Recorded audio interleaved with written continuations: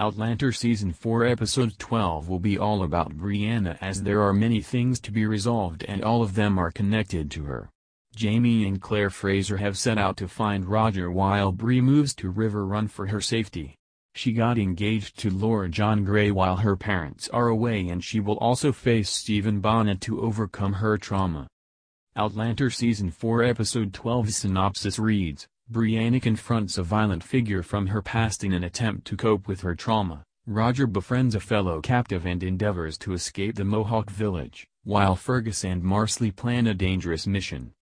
Along with the plot summary, the trailer for Outlander Season 4 Episode 12 has been posted as well, so everyone can get a glimpse of what will happen next in the series. Based on the video, Brianna will visit Stephen Bonnet in prison, and she did so in an effort to get rid of her trauma. The jailed man violently raped her and she is carrying a child that he could possibly fathered.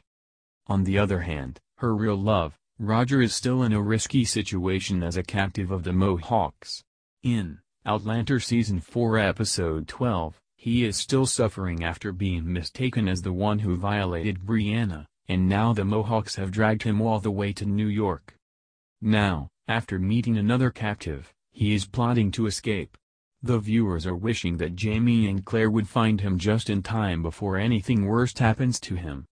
Back in River Run, Aunt Jocasta sort of forced Brianna to get engaged because, according to her, being pregnant without a husband is not acceptable in that era.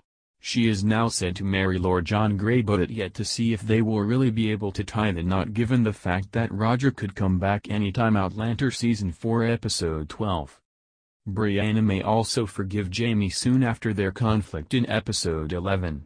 As shown in the Outlander Season 4 Episode 12 teaser, Jamie sent a letter to Bree where he told her not to seek revenge.